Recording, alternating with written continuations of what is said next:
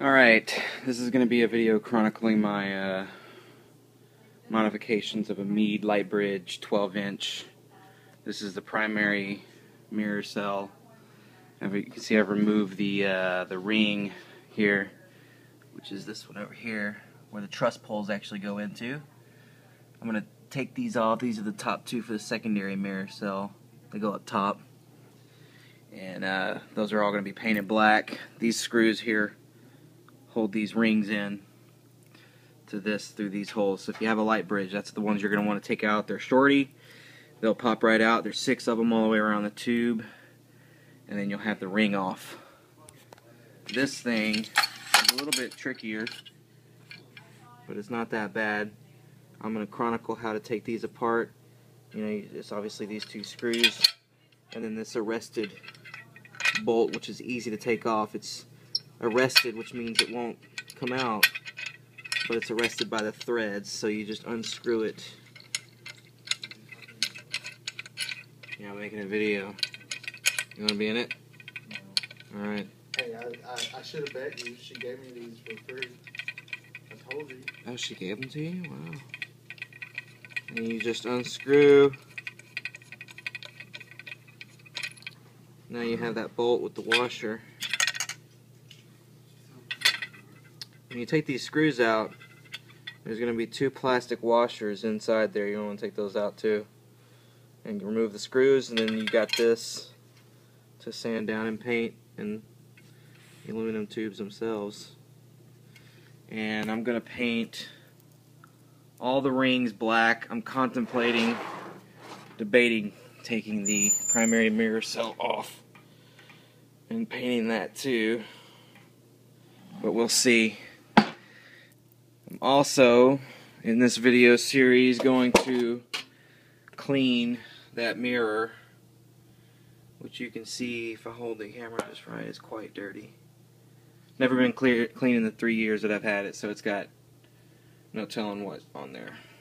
So we're going to do that.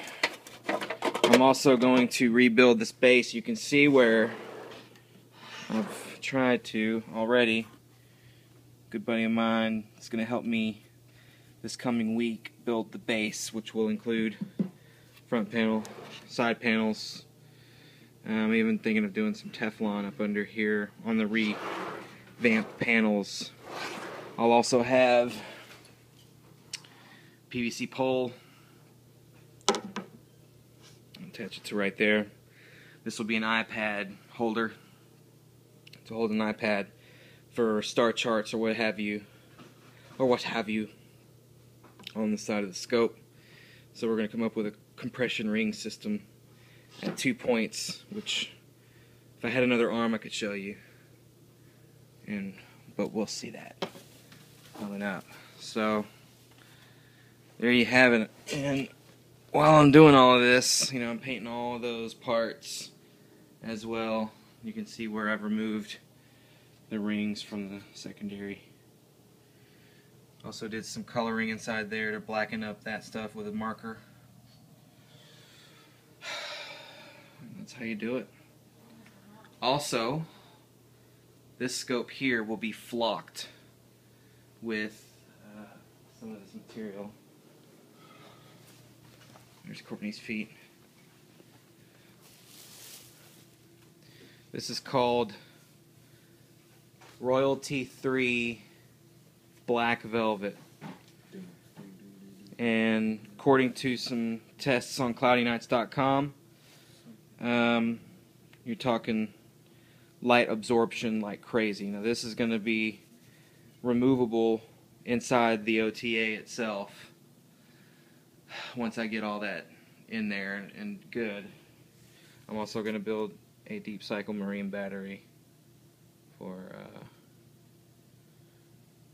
remote field usage. So we got that. We're going to put that on the inside of the tube where all of the black part is.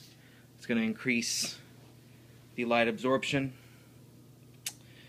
and it looks like it's going to be good. So this is the first video of my Lightbridge 12-inch modifications. Expect more updates. Word.